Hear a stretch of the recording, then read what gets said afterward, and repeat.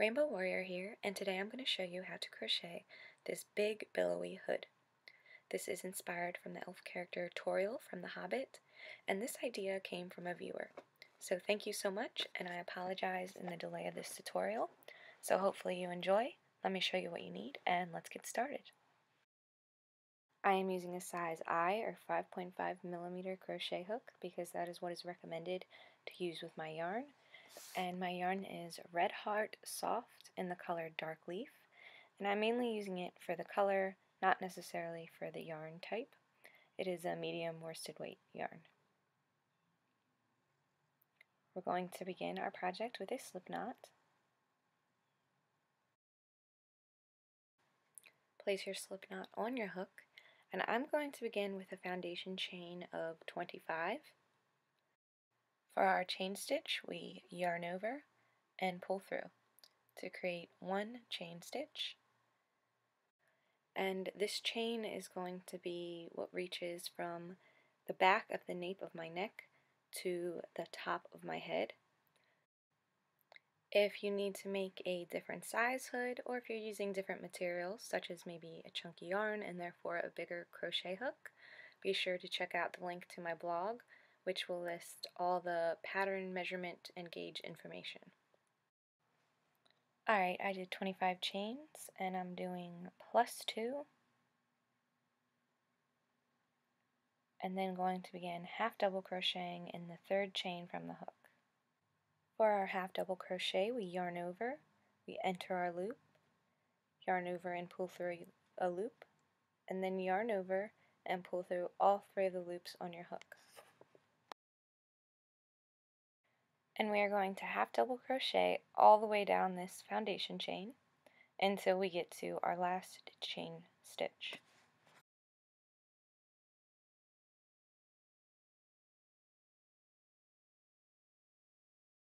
Here I am at my first chain, and we are going to place 3 half double crochets in this chain. So think of this as our turning chain, and this is going to be the top of our hood. We're going to do this increase for every row to shape our hood until we're satisfied with the shape and the length. Now we're going to half double crochet down the opposite side of our chain, and I'm going to lock my tail in as I do this so I don't have to sew it in at the end. In my project, I have a total of 26 half double crochet stitches on each side, and my 27th stitch is my top chain or my turning chain. Alright, and if you wish, you can of course place a stitch marker in your top stitch because we're going to need to be identifying it each row. Now that we're at the end, we're going to chain 2 and turn our work, and now we're going to half double crochet all the way down. And as you can see, I skipped a space because that chain 2 is counting as a stitch.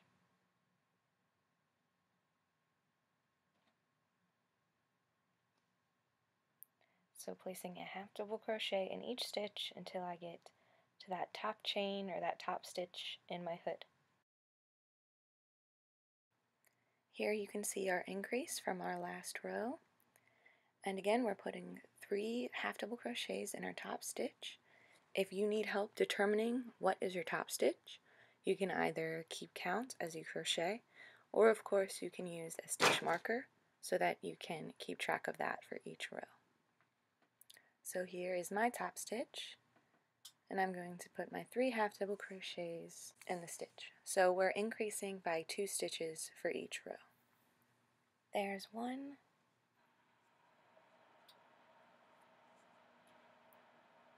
2, and 3. Alright, and now we're going to half double crochet along the other side of our row until we get to the last stitch, and then we're going to chain 2 and turn.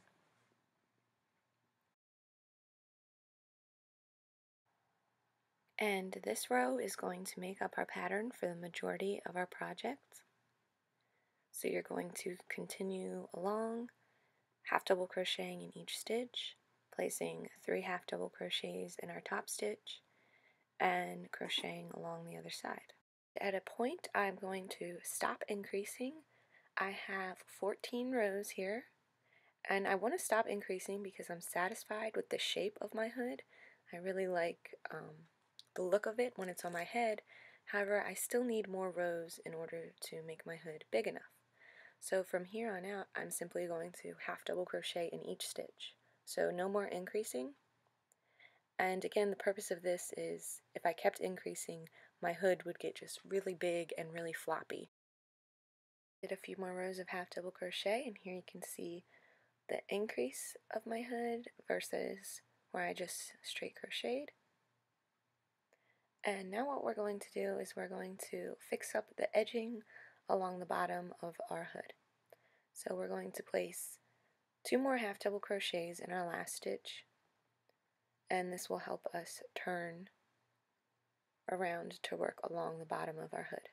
So there's my one in my last stitch. I'm going to place 2 more in there to help me turn. There's 1 and 2. And now I'm going to place a half double crochet stitch in each row. So for every row we made, we're going to put a half double crochet stitch in there. So there you can see my rows, and I'll show you a few stitches so you can get an idea. It's kind of hard to tell where to put the stitches, but don't be too technical with it. The whole purpose of this is to get rid of that ugly edge and give us a nice crochet edge.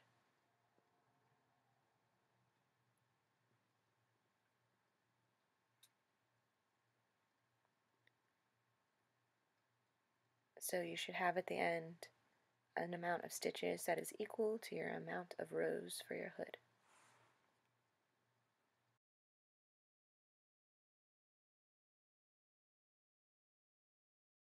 Alright, so that edging makes the hood look so much cleaner, and there are a few ways you can end this project.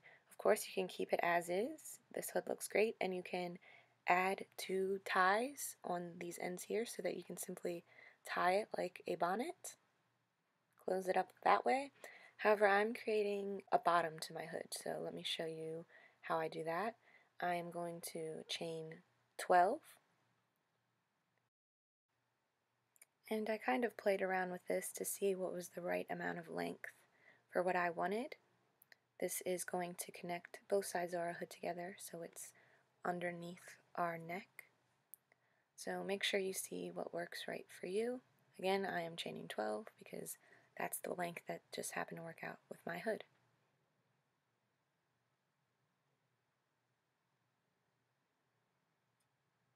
Okay, and once you have the right amount of stitches, we're going to simply slip stitch it to the other end of our hood, entering that stitch on the other side, yarning over and pulling through. And so here you can see how long I want the opening of my hood to be. And now I'm going to do a round of half double crochets. And I'm going to work in a continual round. If you want to, you can use a stitch marker to keep track of the start of your round, or of course you can slip and chain if that's how you prefer to work in a round. It's up to you.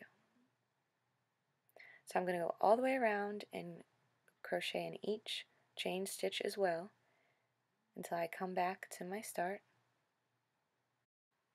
I am starting my second round, and I'm working in a continual round, so I'm just going to start half double crocheting in my next stitch. And on this round I'm going to work in the front loop only, and this is optional. You can do this if you want your work to be nice and flexible rather than it being super stiff. So I'm going to do my following rounds going through the front loop only. As I mentioned, there are multiple ways to finish off our hood. I'm working in a continual round. However, you could also work in rows and connect the 2 sides with buttons, or again you could tie it at the bottom just like so. So I just want to mention that just in case you did not like the way that I was finishing this. Alright, so if you wanted, you could do a few more rows and the hood would just have a little neck piece. However, I want the piece to continue down on my shoulders.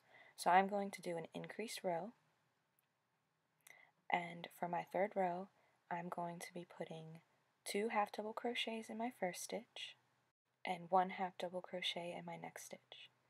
And I'm doing this all the way around. I'm still going through the front loop only. And this way this bottom piece will drape over my shoulders rather than just being around my neck. Alright, and here you can see it begins to flare out to give us a bigger piece.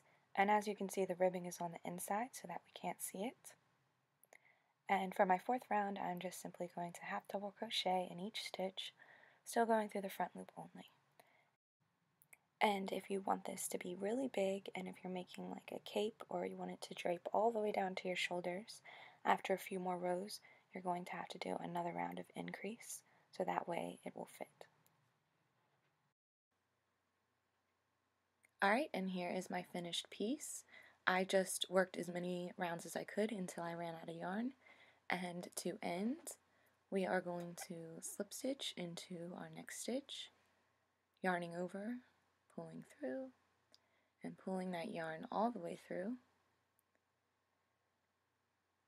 And then to hide that little bump and to end our work nicely, we're going to go through that second stitch from where we ended, go through both loops back to front, and pull through that tail, just like so. And now we're going to go through our last stitch, the back loop only, from back to front, just like that, and pulling through our tail again. And this makes a nice stitch that covers that ugly bump. A nice way to finish our work. Alright, so if you make this project, please be sure to send me a picture on Facebook or tag me on any social media. If you would like to see a written pattern, please be sure to check out the link below in the description. Be sure to give this video a thumbs up if you enjoyed the pattern, and subscribe to see future videos.